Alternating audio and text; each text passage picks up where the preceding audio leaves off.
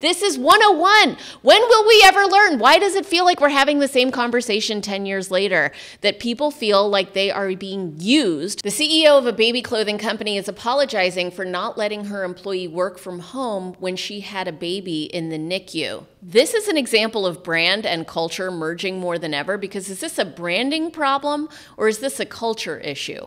Ultimately, it's both. So did the CEO of the baby clothing company know that her employee had a baby in the NICU and decide not to let her work from home because she didn't care about her employee or the baby? No. This is a classic case of the leader not taking the time to learn more.